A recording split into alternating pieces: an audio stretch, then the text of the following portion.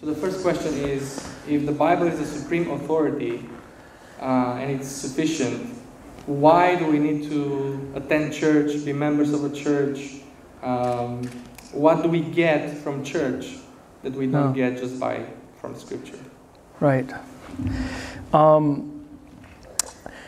Well, it's where the Apostle Paul tells us in Romans 10 that faith comes by hearing, and hearing by the word of Christ. Apostol Pavel ne spune în Romani 10 că credința vine prin auzire și auzirea prin cuvântul lui Hristos. And so he says, then how shall they hear unless there is a preacher, and how shall they preach unless they're sent? Așa că întreabă cum vor auzi dacă nu este cineva care să predice, cum va predica cineva dacă nu este trimis. So it's not just the reading, it's not just Scripture itself, it's primarily the preaching of Scripture. Deci nu e vorba de Scriptură în sine, ci predicarea Scripturii. The written Scriptures keep us as preachers within the realm of what we're allowed to preach. Scripturile scrise ne țin într-un cadru în ce privește ce putem să predicăm. But the preached word is the word of God. Dar cuvântul predicat este cuvântul lui Dumnezeu. Measured by the inerrant written Scriptures. Măsurat, comparat cu scripturile inerante scrise. So we have a much the proper teaching, reading, and preaching of Scripture occurs in the communion of saints, in the church. Citirea, învățarea, predicarea corectă a Scripturii are loc în comuniunea sfinților, în biserică. See, we're not getting rid of the Scriptures. We're simply saying within the church, what is the final court of appeals? Și asta nu înseamnă să înlăturăm Scripturile, ci să spunem că Scripturile, nu și înlăturăm biserica, ci în cadrul bisericii, Scripturile sunt instanța supremă. It's not that you have to choose between the church or the Bible. Nu e vorba de o alegere între biserică și Biblie. A doua întrebare este legată de sacramentul penitenței, așa cum l-a practicat Luther în anii înainte de Reformă. So, what could you tell us about the sacrament of penance as experienced by Luther before the Reformation started? Oh, that's a big question. Well, he was terrified by it. Era un sacrament de care era speriat Luther. Because he took it more seriously than most people did. Pentru că l-a luat mult mai în serios decât mulți oameni din acea vreme. This was not a priest who was looking for a way to be lascivious. Nu era un preot care căuta un mod, o cale de a fi leneș sau păcătos. He would wear out confessors.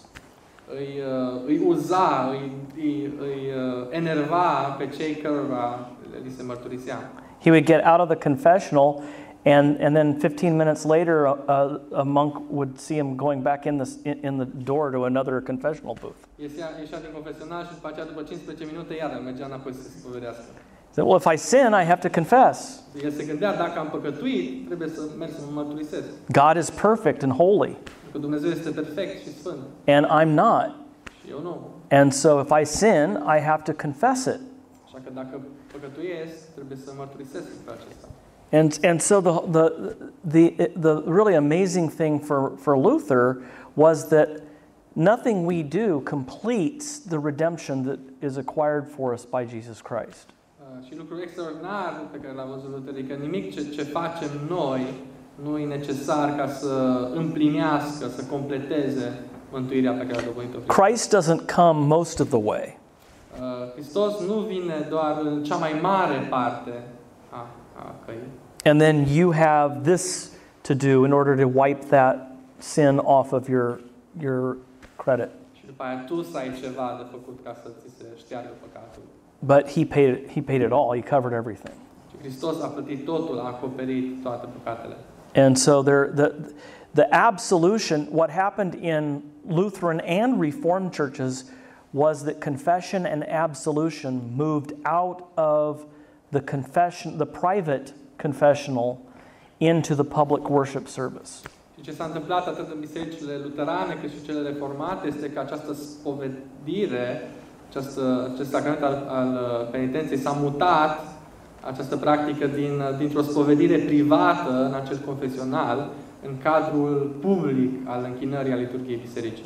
The public confession of sin, and then the minister in Christ's name saying, I declare to all of you who look to Christ by faith that your sins are forgiven.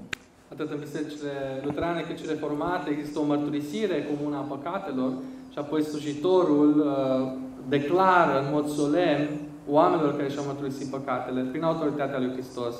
Dacă și-au mărturisit păcatele și cred în Hristos, păcatele sunt iertate. But then you still have a place for church discipline for those who are living outside of the bounds of doctrine, biblical doctrine and practice. Și pe lângă acest lucru mai este loc și de disciplina bisericii pentru disciplinarea celor ce trăiesc în afara cadrului biblic în ce privește credința și trăirea. And ultimately that can lead to excommunication. Și acel lucru poate să ducă, în cel mai rău caz, la excomunicare. But it's different from so you have all of the biblical parts of penance. Deci există aspecte biblice din ce se făcea atunci în sacramentul penitenței. Repentance and forgiveness. Pocăință, iertare. And church discipline. Disciplinare. Without threatening the sufficiency of Christ. Dar putem să avem aceste lucruri fără să renunțăm la suficiența lui Hristos.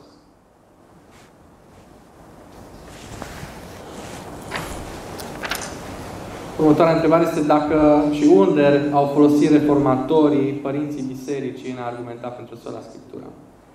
So while arguing for the sufficiency of scriptures, could you provide some examples of reformers alluding to the church fathers to back this up? Did the reformers use Yes, definitely. In fact, I'll just give a few examples. Luther was well versed in the church fathers, but he was more familiar with the Western fathers, Anselm, Augustine. Luther era familiar cu părinții bisericii, le cunoștea scrierile, dar era familiar în special cu părinții din Biserica Apostoliană. Calvin was interestingly he was drawn. He was also, all of that is true of Calvin, but he was also wider in his interest in the church fathers and liked quite a number of the Eastern church fathers. În mod special, în plus, pentru Calvin, el avea un interes mai larg în ce privește părinții bisericii și era foarte interesat chiar și de părinții din Biserica Răsăriteană. He especially thought that John Chrysostom was the greatest preacher who had ever lived. Calvin a spus că Sfântul Ioan Gură de Aur a fost cel mai mare predicator care a trăit vreodată. And his doctrine of the Lord's Supper is very much influenced by these Eastern more than Western trends. Și doctrina lui Calvin asupra cinei Domnului este foarte mult influențată de acești părinți răsăriteni ai bisericii. When it comes to sola scriptura, yeah, all of the reformers immediately set about to going back to the church fathers because they said, actually, that's where we, as monks and priests and students, began to get excited about sola scriptura was by reading the church fathers.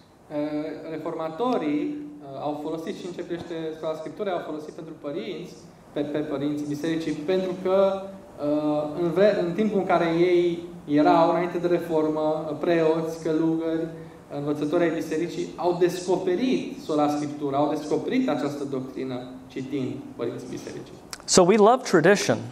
Dacă ne place foarte mult tradiția.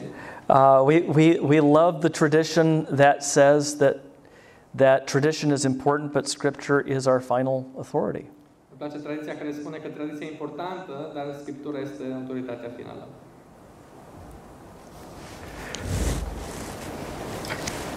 Următoarea întrebare este: care este relația dintre sola scriptura și interpretare?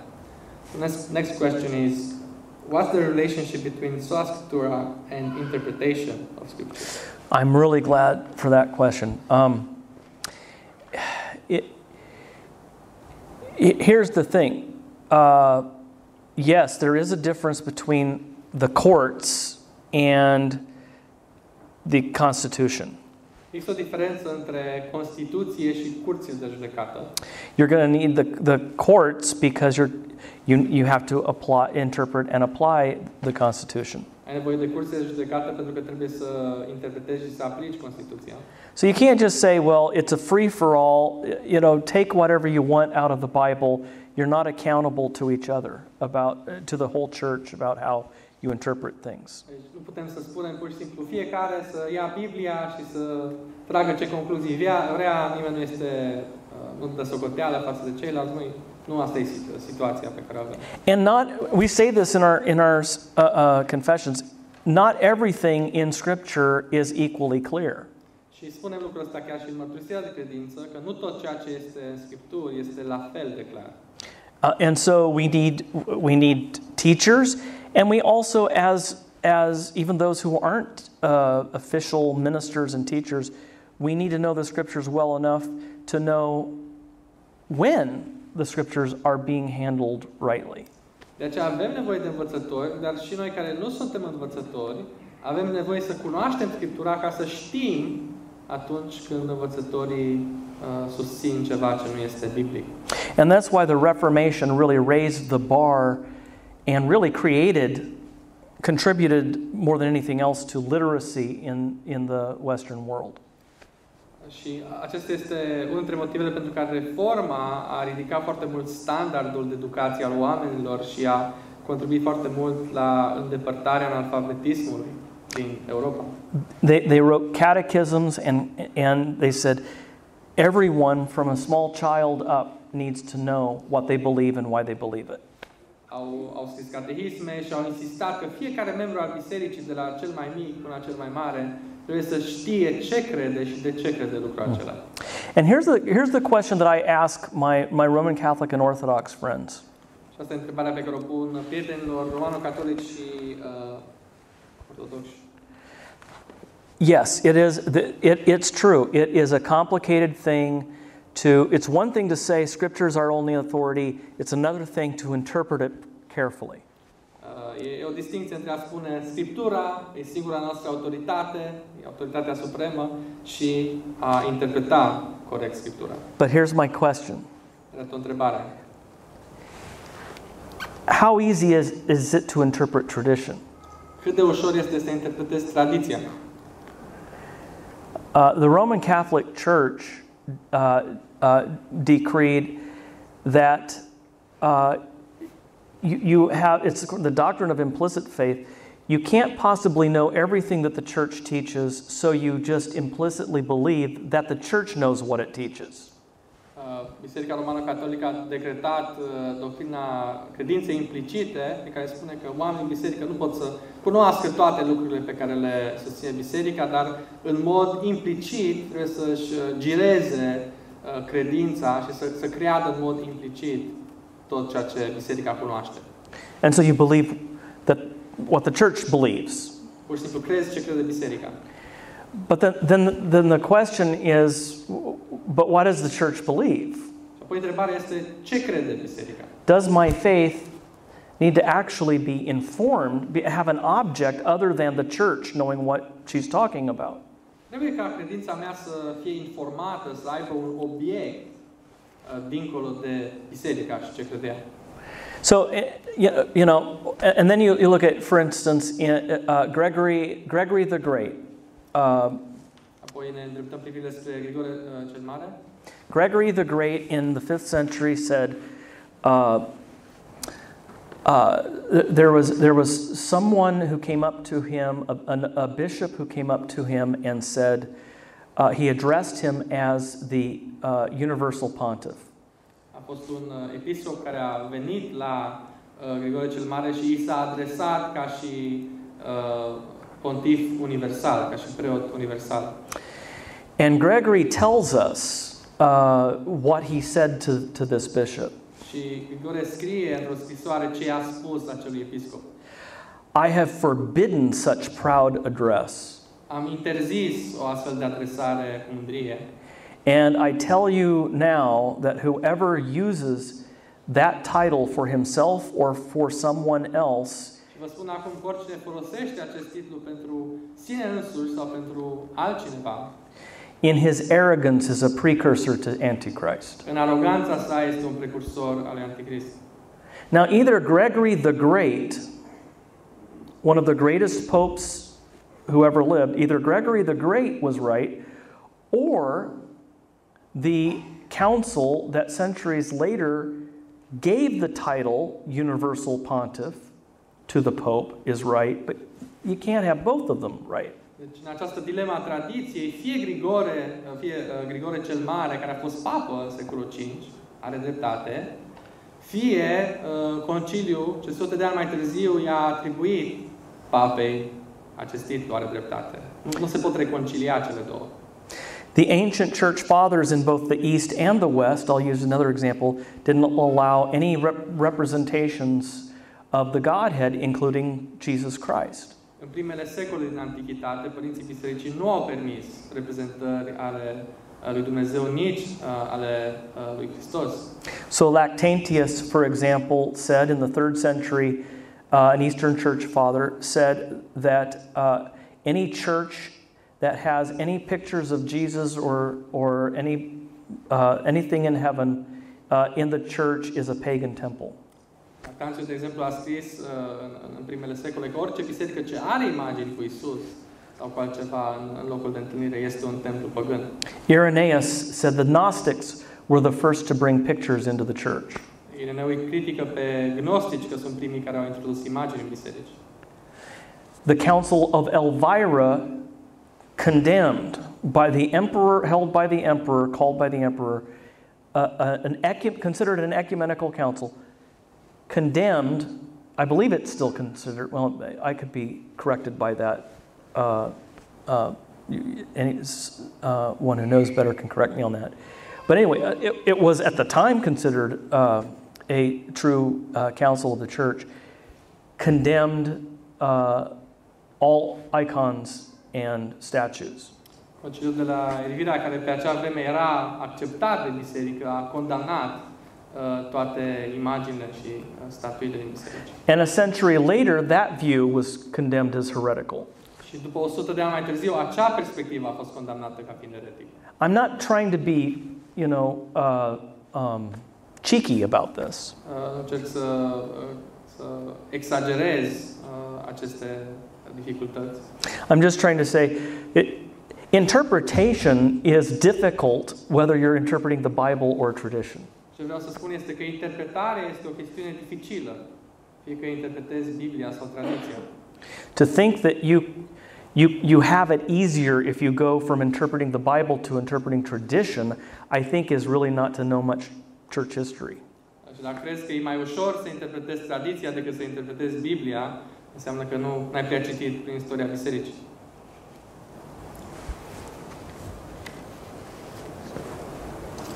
Următoarea întrebare este: când și cum a ajuns să fie acceptată ca regulă de credință și altceva în afara Scripturii, pe tradiția, când acești părinți au respins acest lucru așa categoric? So the next question is, when did the fathers move away from Scripture alone to giving authority to tradition? Yeah,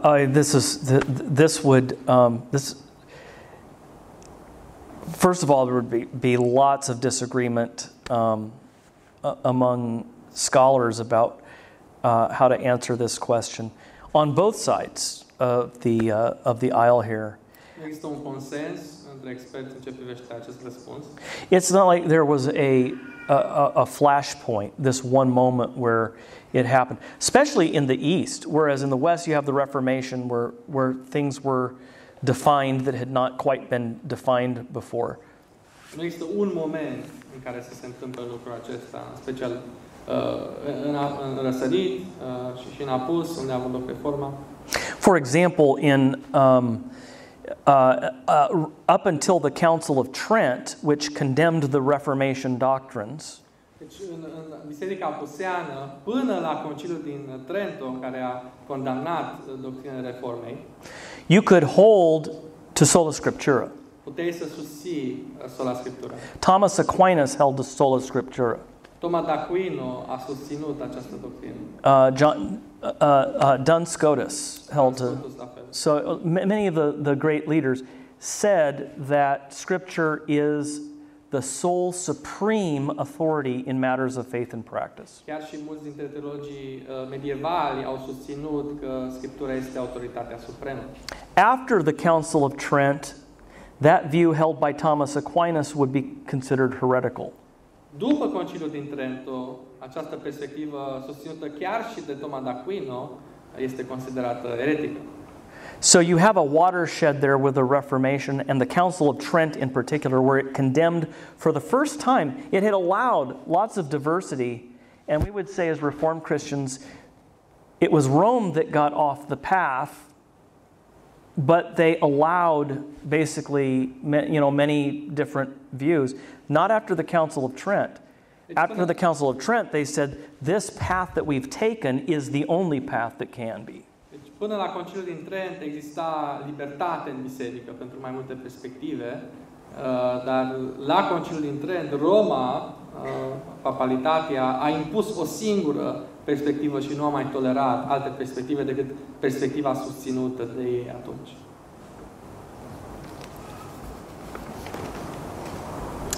Următoarea întrebare este ce înseamnă distincție calitativă între învățătura lui Iisus și cea a altor înaintașilor. So next question is, what does the qualitative distinction means? What does it mean to have a qualitative distinction between one teaching and another?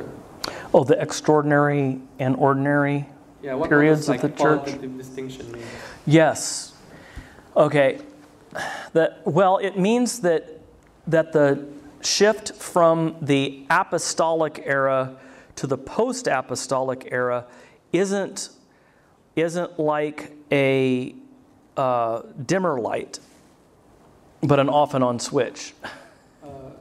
Diferența calitativă se referă la faptul că trecerea de la epoca apostolică la epoca de după nu este diferența nu este de cantitate, ca și atunci când cu luminile acestea, de exemplu, se pot da un pic mai tare, mai încet, ci este ca diferența pe care o avem atunci când pur și simplu aprindem un bec, un întrerupător care fie aprinde ceva, fie stins. In 1 Corinthians, Paul says that it's like the difference between laying concrete and building on top of it. Deci o diferență pe care o vedem exprimată de Pavel cu ilustrația, că e diferența între a face o temelie și după aceea a construi pe acea temelie. He says no one can lay a foundation other than the one that has been laid. Și ce spune Pavel acolo e că nimeni nu poate să pună altă temelie decât cea care a fost pusă. And so he's not saying that the foundation kept being laid for centuries afterward. Deci nu zice că secole de-a rândul după aceea o să se tot facă acea temelie. Much less that it is still being laid even down to the present day. Nu că ar fi încă și acum zidit acea temelie. But that it's over, it's done. That canon is closed. Acea temelie a fost deja construită, acel canon este complet, este închis. There are no prophets, there are no apostles. Nu mai sunt profeți, nu mai sunt apostoli. But we have the apostolic faith in Scripture. Dar avem credința apostolică în Scriptură. And the preaching and teaching and administration of the sacraments and discipline consistent with that is where the church is. Și predicarea, învățarea, administrarea sacramentelor, disciplina bisericii, care este făcută conform cu învățătura apostolică, ne arată locul în care găsim biserica.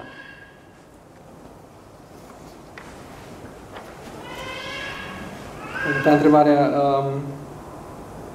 cum răspundeți acuzelor că interpretarea Scripturii de către reformați este prin ochii filozofiei din secolul al XVI-lea și nu prin ochii iudeului din primul secol? So, how do you respond to the accusation that the way the Reformers interpreted Scripture is based on 16th century philosophy and not based on the Jewish viewpoint of the first century. Well, first of all, I mean, this is above my pay grade, as they say, but I would say, first of all, the idea that you have a culture in the first century that's Jewish, and then eventually it becomes Hellenized and Greek thought begins to settle in, doesn't actually fit with what we now know about Palestine in the first century. Ideea aceasta că inițial creștinismul a fost bazat pe o cultură evreiască și după aceea de-a lungul timpului a fost grecizat și s-a îndepărtat de ce era, nu mai este în conformitate cu ce am descoperit și cunoaștem acum despre Palestina din primul secol. You could find Plato and Aristotle in the library in Jerusalem. Pentru că în biblioteca din Ierusalim era și Platon și Aristotel. Otherwise, just think of the fact that Paul in Athens is able to quote from memory 3 separate Greek poet philosophers. Pavel, un evreu, acolo în Atena, poate să citeze 3 scriitori păgâni diferiți din minte. And in his letters too, he often alludes to Stoic political philosophy. Și în scrisorile sale face de multe ori referințe la perspectivele politice ale stoicilor. It's impossible for anyone in any period of time to not be influenced philosophically and culturally by our day. Este imposibil pentru cineva în orice epocă ar trăi să nu fie influențat de cultura sau filozofia în care trăiește. So I may have difficulties with some of the more extreme stoicism and asceticism in some of the church fathers. Deci spune că are anumite rețineri față de unele aspecte stoice, ascetice ale părinților bisericii. But you're never going to find a period in church history, including our own, where people can't say centuries after us, look at all that they were influenced by in their secular culture. Dar nu există, nu poți să trăiești într-o epocă și sute de ani mai târziu oamenii să nu privească înapoi la epoca ta și să spună, uite, oamenii aceia au fost influențați de cultura și filozofia lor. So I think we have to be critical about influences. Deci cred că trebuie să abordăm în mod critic aceste influențe. And be willing to say, look, Plato and Christ clash at this point. Și să vedem care sunt locurile în care Platon și Hristos se ciocnesc, nu pot fi reconciliați. Like the resurrection of the body. De exemplu, învierea trupului. And that's what the church fathers did. They when push came to shove, Jesus wins. Și când au fost puși în situația aceasta și părinții bisericii au observat această tensiune și și-au întors privirile înspre Hristos. And you look at the time of the Reformation, that Martin Luther and John Calvin couldn't be closer in many of their doctrines. Și dacă ne uităm la vremea Reformei, Martin Luther și Jean Calvin erau foarte apropiați în foarte multe doctrine. But where they were different, they were really different. Dar acolo unde existau diferențe, chiar erau diferențe. And that was in part due to philosophical influences. Și acele diferențe erau datorate anumitor influențe filozofice. If anybody's interested, Calvin was more of a Platonist, Luther was more of a nominalist. Și dacă vă interesează, Calvin a influențat mai mult de Platon și Luther nominalist. Yeah. Luther de nominalism. So were they influenced by philosophy? Oh yeah, we can look back and say, oh, you could definitely see the influence of Platonism here with that remark of Calvin's, or the influence of nominalism on William of Ockham on Martin Luther here. But that doesn't. The question is what they're saying, not how they're saying it. Și acum privind în urmă putem să zicem, afirmația lui Calvin a fost influențată de un limbaj platonist sau ce a spus Luther influențată de William of Ockham, dar ce contează cel mai mult nu este neapărat modul în care vorbesc și limbajul pe care îl folosesc, ci ce spun ei, doctrina pe care o susțin. And so we've got to give each other that kind of respect as well. Și trebuie să ne acordăm și unii altora acest respect. It's not just what we say, it's not just how we're saying things. We have to be charitable and ask, well, what are they really trying to say? Atunci când vedem că cineva spune ceva ce nu suntem de acord, trebuie să trecem dincolo de forma a ceea ce este spus înspre a descoperi intenția, ce încearcă acei oameni să spună. Because at the end of the day, you can't really separate what we're trying to say from how we're saying it. Că până la urmă nu putem să separăm ce încercăm să spunem de modul în care Because we're cultural, philosophical creatures. suntem creaturi, persoane culturale și filozofice. Următoarea întrebare. Cum putem răspunde cuiva care spune că are un cuvânt profetic? So next question is, how can we answer someone who claims they have a prophetical utterance from the Lord? Well, I would say that whether it's popes or it's people who believe they're contemporary prophets, it's the same answer. The qualitative distinction between the foundation laying era of the church and the building era. We're living in the building era side of things. Răspunsul este aceeași, fie că e vorba de papi, fie că e vorba de oameni care acum se pretind a fi profeți moderni. Distincția aceasta calitativă între epoca apostolică și epoca bisericii de după. And so I just go back to the same passages that the reformers did in their day and that the church fathers did in their day, where you have not just a difference in degree of inspiration, but a difference between the Spirit's inspiration of these texts and the illumination by the Spirit of the church. Trebuie să mergem spre textul Scripturii și să facem această distinție pe care au făcut-o și reformatorii în vremea lor. O distinție care nu e una de grad între mai multă inspirație în epoca apostolică și mai puțină după aceea. Nu e vorba de diferență de cantitate și grad, ci este diferența între un text care este inspirat și oameni care sunt iluminați ca să înțeleagă acel text. And that's why I think Paul says, don't go beyond what is written, for that will only puff people up and cause division. Și de aceea și Apostolul Pavel învață biserica să nu meargă dincolo de ceea ce este scris, pentru că asta va duce la mândrie și dezbinare. So, I personally want more of the Spirit's illumination. Deci, personal, își dorește mai multă iluminare a Duhului Sfânt. I want to understand His Word better. Vrea să înțeleagă mai bine cuvântul. I want to understand my own heart better and be able to live in the light of God's truth. Să înțelegem mai bine inima noastră și să putem să trăim în lumina adevărului Dumnezeu. But the Holy Spirit isn't inspiring me or my utterances today. Dar Duhul Sfânt nu ne inspiră pe noi sau cuvintele noastre astăzi. I can resist the Spirit. Putem să ne împotrivim. I can fall into sin, either doctrinal error or personal sin and pride.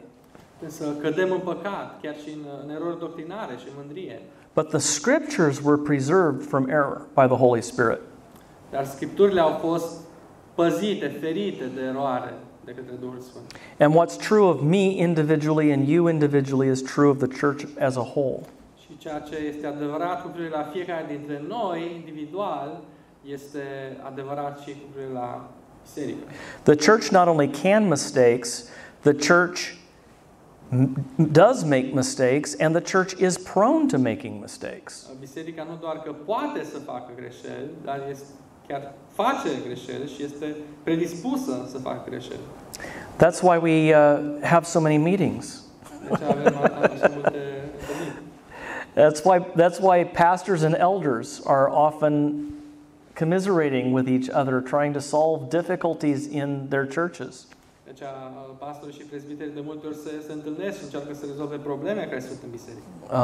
You're just trying to understand God's word better, because you know you're not inspired.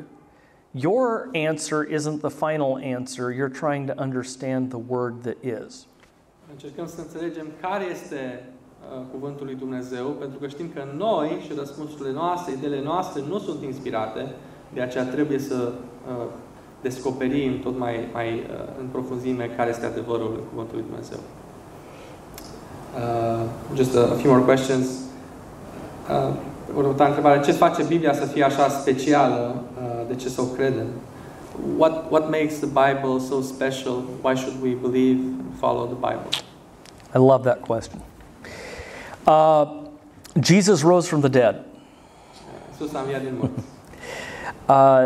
No one, Muhammad never claimed to be God incarnate. Mohamed nu a susținut că este Dumnezeu întrupat. He certainly didn't claim to die for our sins. Nu a pretins că a murit pentru păcatele oamenilor. Or be raised on the third day. Sau că a fost înviat. You know, there's no resurrection of Buddha celebrated annually. Nu este nicio înviere a lui Buddha care să fie sărbătorită în fiecare an. And if we had more time, we could talk about the evidence for the resurrection of Jesus. Și dacă aveam mai mult timp, am putea să discutăm despre dovezile pentru învierea lui Hristos. This is not something that happened in my heart, and I know how, I'll tell you how I know He lives within my heart. Nu e ceva ce știm pentru că avem noi acest sentiment în inima noastră. This is about Jesus in history 2000 years ago walking the same terra firma and being raised in the same history of Alexander the Great. Și e vorba de Hristos care acum 2000 de ani în istorie, umblând pe pământul nostru în aceeași istorie a lui Alexandru cel Mare. And Jesus said that the whole Old Testament is the Word of God. Și Iisus a spus că întreg Vechiul Testament este cuvântul lui Dumnezeu. In fact, when He quotes it, He says, as God says, as the Word of God says. Atunci când citează, introduce citatele spunând, după cum zice Dumnezeu, după cum zice cuvântul lui Dumnezeu. It is written is the highest court of appeals. Este scris, este instanța supremă. So even with the trial with Satan, he does not coin his own phrases. He quotes scripture. Chiar și atunci când este ispitit de către diavol, Iisus citează Scriptura. And then he made that qualitative distinction between the word of God and the word of man. Apoi face această distincție calitativă între cuvântul oamenilor și cuvântul lui Dumnezeu. And then Jesus said that he was going to appoint his apostles, and at Pentecost the Holy Spirit would be poured out and would lead them into all truth, so that what they wrote would be his inspired utterance. Păi Iisus a spus că îi va trimite pe apostoli și apoi la Cincizecime Duhul Sfânt a fost revărsat asupra apostolilor și au fost călăuziți în tot adevărul. So if Jesus said he was God and he rose from the dead, dacă Iisus a spus că este Dumnezeu și a înviat din morți, my view of Scripture should be Jesus' view of Scripture. perspectiva pe care o am asupra Scripturii ar trebui să fie perspectiva lui Iisus. Următoarea întrebare se referă la pe care verset din Biblie este bazat principiul Sola Scriptura și cere referințe pentru citatele din părinți. So next question is on one hand, what is the Bible verse that is being used as a foundation for the Sola Scriptura principle? So where in the Bible is Sola Scriptura affirmed? And a series of questions asking for references from your quotes from the church fathers. So maybe we can put them on the website later, and you can just answer the question about the Bible. So, sure. Începește referințe la părinți, o să le punem într-un articol pe site, pentru că nu putem să citim acum referințele, nu avem timp. Dar dacă urmăriți site-ul, o să punem în curând un articol. So, what are the Bible Sure. verses? Well, here again, I would say what I said earlier about what the doctrine itself means. Referitor la ce a spus mai înainte, ce înseamnă această doctrină? It doesn't mean that we have to have a Bible verse for everything that we believe. Nu, doctrina asta nu înseamnă că trebuie să avem un verset pentru tot ceea ce credem. It means we need to back up with Scripture everything that we say. Înseamnă că trebuie să susținem prin Scriptură tot ceea ce credem. So the doctrine of the Trinity would be a great example of that. La fel, doctrina Trinității este un exemplu. As I said, you know, the church has historically argued, I think rightly, that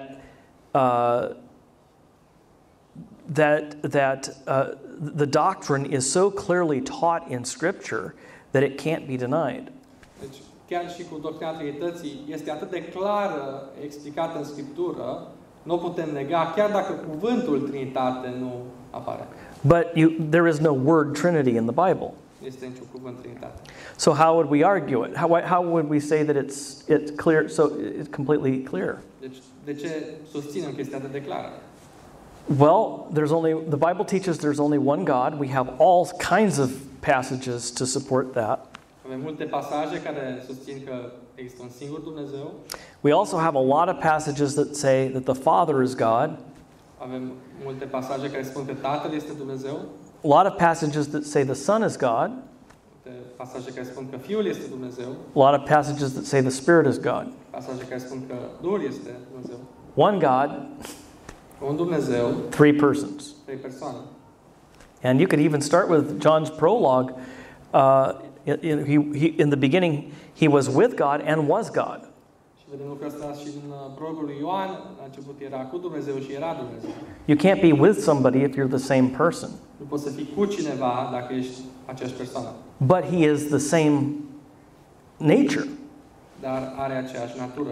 So, you know, I would say the same thing about sola scriptura, that it is a testimony drawn from a lot of different passages for those points that I was making. The qualitative difference between the apostolic age and the consequent age, the inerrancy of Scripture versus the fallibility of the church, inspiration versus illumination. Și există mai multe texte în Noul Testament care vorbesc despre această distincție calitativă între Scriptură și restul și diferența între inspirație și iluminare. If you accept that the Scriptures are God's inspired word, dacă accepți că Scripturile sunt cuvântul inspirat al lui Dumnezeu, and you're not willing to say the church's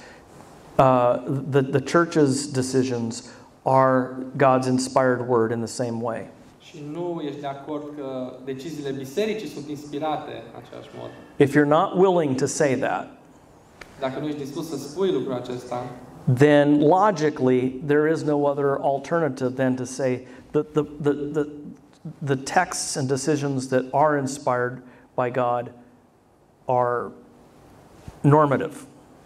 atunci nu ne rămâne decât să spunem că acele texte și decizii inspirate de Dumnezeu sunt normative pentru biserică. The last set of questions. Ultimele întrebări. După 500 de ani de reformă, ce urmează? So, after 500 years of reformation, what comes next? Another 500 years of reformation. Well, the church is always, there's a great slogan from the 16th century, the church reformed and always needing reformation by the word of God. Este un slogan din secolul XVI, Biserica reformată și întotdeauna reformându-se conform cuvântului lui Dumnezeu. We never, as individuals or as churches, get to a point where we can say, hey, we're doing fine now. Ca indivizi sau ca biserici nu putem să ajungem într-o situație în care pur și simplu să fim mulțumiți cu modul în care we have it right, they're all messed up. Noi suntem buni, ei sunt răi. So we're always in need of being reformed by the Word of God. And isn't it a wonderful thing to know there is a word of God that stands outside of the church to be able to lead the church into greater depths of understanding of truth. Deci există un cuvânt al lui Dumnezeu care este în afara bisericii și care continuă să ne călăuzească în profunzimile adevărului. Semper Reformanda. Semper Reformanda este sloganul. So next question, următoarea întrebare, este Biblia adevărul însuși sau doar o mărturie despre adevăr? So the next question is the Bible truth itself or only a witness of truth? This is the question that comes down to whether Jesus Christ himself is the hypostatic word, and the Bible then is only the witness to Jesus Christ. Jesus, the hypostatic word, said, "Your word is truth," in his high priestly prayer. Întrebarea se referă la o dilemă dacă doar Hristos întrupat este adevărul însuși sau și Scriptura este adevărul, dar Iisus, ca și cuvânt întrupat, spune Tatălui, cuvântul tău este adevărul. If I promised you, I would that my son was going to come and give you $1 million tomorrow, that would be just as much. It would be my word, right? But my son is my image more than what I say is my image. But they're both my promise. And so Jesus is God's word in a qualitatively unique way. He's God's word incarnate. He is God's word in person. But the scriptures are also God's word written. And so when he says, your word is truth, and he appeals to scripture as the last word, as the court of appeals, he speaks of scripture being fulfilled. It's according to the scriptures. Everything is according to the scriptures. We have that testimony that even though the written scriptures are not the incarnate word, and do witness to the word, they do more than witness. They are actually breathed out by the Holy Spirit. And so they're not just human witnesses to God's word. They are God's speech. 2 Timothy 3:16, for example. Theonoustos. That's quite long. Sorry. Deci, doar pentru că Scriptura este cuvântul lui Dumnezeu într-un alt mod decât este Hristos ca și cuvânt trupat, nu înseamnă că nu este și Scriptura cuvântul lui Dumnezeu și adevărul, după cum o persoană care face o promisiune și vorbește adevărul ne transmite, ne oferă prin acea promisiune adevărul, la fel și în Scriptură putem să privim la Scriptură ca fiind adevărul scris. Last question. Ultima întrebare.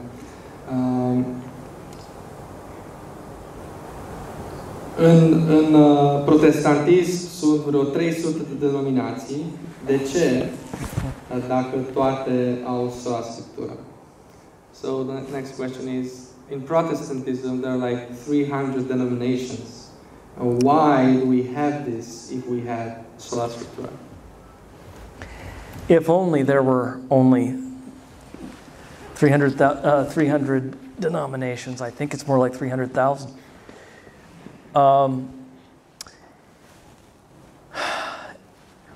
I don't think it's because of sola scriptura. I think it's because we are sinful, proud, arrogant, stubborn people.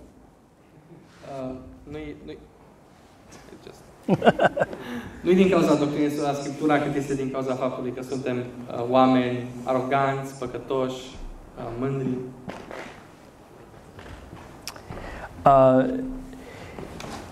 You know, in some churches, of course, you could say, well,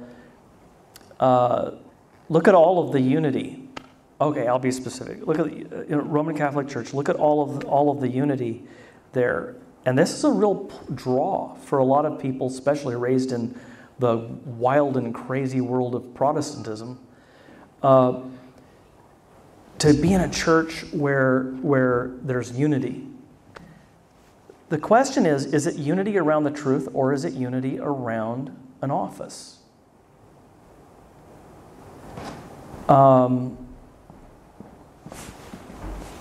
Maybe. Multe persoane crescute într-un protestantism dezvinat și sălbatic s-ar putea să fie atrase de o aparentă unitate care există în grupări cum ar fi Biserica Romano-Catolică, dar întrebarea pe care trebuie să ne o punem este ce fel de unitate e aceea? Este unitate în adevăr, în jurul adevărului, sau o unitate instituțională în jurul unei slujbe? I have Roman Catholic friends who teach in Catholic seminaries and will sometimes say things like this. Like one of them in particular recently said, I think that you could probably deny almost any cardinal doctrine in Christianity in the church today. Dar realitatea e diferită. De exemplu, un prieten care lucrează ca și profesor romano-catolic la seminar spunea că în cadrul bisericii poți să fii în cadrul bisericii și să negi orice doctrină majoră. Except for one. Cu excepția unei singure doctrine. The supremacy of the Pope. Supremația papei. That's too high price to pay. E un preț prea mare de plătit. Just one doctrine that you believe this man is at the top of the ladder. O doctrină prin care afirmi că acest om este în capul piramidei. Not the forgiveness of sins and the resurrection of the body and the life of the world to come. Mai importantă decât alte doctrine cum ar fi mântuirea, iertarea, învierea, viața. Because you don't have to believe or teach that to be a professor in many seminaries in America. Nu trebuie să crezi așa ceva ca să fii profesor la multe seminarii în America. But the one doctrine that the Pope is God's representative on earth. Dar, deci poți să negi orice altă doctrină, dar trebuie să susții că Papa este reprezentantul pe pământ. I'm not saying that it's the same, but what distinguishes that from a cult? Întrebarea e ce distinge acea grupare de o sectă? Just accept this one truth, that the prophet or the apostle is the one sent from the Lord. Să accepti că această persoană este trimisă de Dumnezeu. Asta e tot ce trebuie să accepti. But the good news is that the Lord has sent His servant, Jesus. And He is the head of the church. And He still rules and reigns in His church through the ministry of flawed and fallible ministers. Vestea bună este că Dumnezeu Tatăl și-a trimis trimisul pe pământ și este Fiul Său care încă conduce biserica prin slujitori umani care sunt căzuți, dar El continuă să conducă, să slujească biserica.